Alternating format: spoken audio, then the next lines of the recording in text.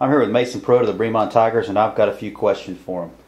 Mason, the Tigers are 7-0. To what do you contribute that success?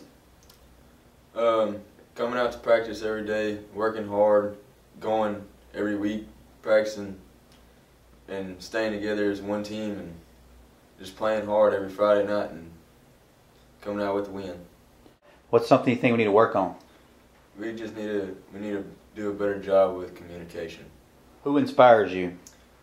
My family, because they're the ones that push me to work hard, and they keep me going, and tell me good job every time I do good, and it makes me want to try even harder.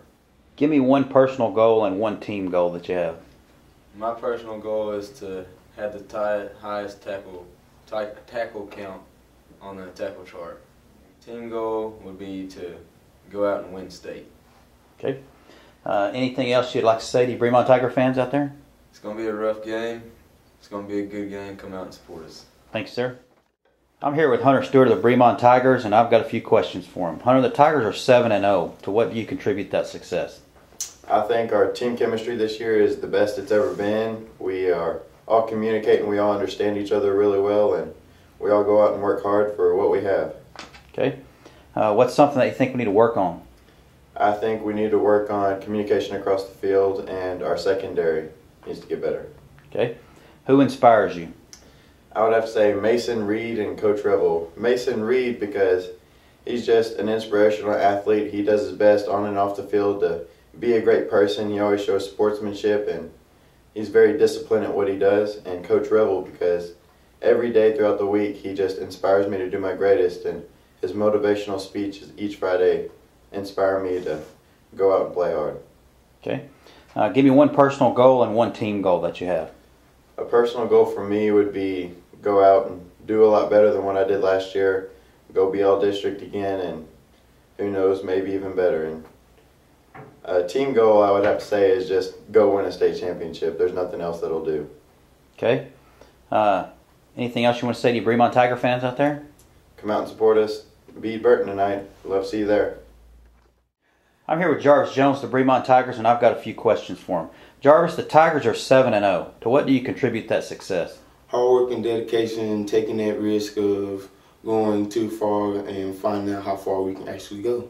Okay. What's something that you think we need to work on? Effort. Effort is really important when it comes to practice and games, because that actually let people know how bad we actually want it. Okay. Who inspires you? Coach Rebel and Eric Thomas. Both of them are very motivational, very inspirational. They really pump us up for the games. Okay. Give me one personal goal and one team goal that you have. Well, one of my personal goals is that to be better than the Friday I was before. And our team goal is to be the ones behind the ones who won state championship in 1981, be state champions. Okay. Anything else you want to say to Bremond Tiger fans out there? Bring your noisemakers and get ready to be loud and proud, because tonight's going to be a good game. Come out and support us. All right. Thank you, sir.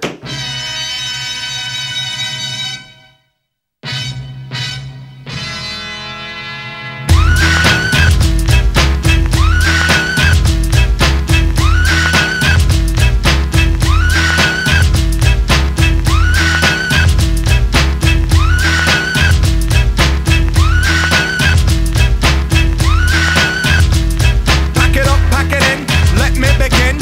I came to win, battle me, that's a sin. I won't ever slack up.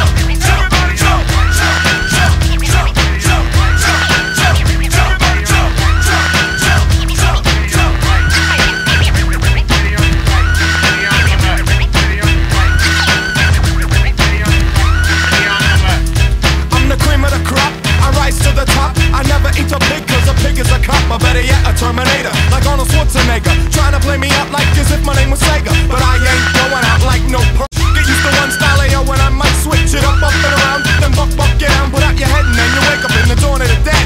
I'm coming to get ya, I'm coming to get ya. Spitting out lyrics, homie, I wet ya. I came to get down, I came to get down. So get out your seat and jump around, jump around, jump around, jump around, jump up and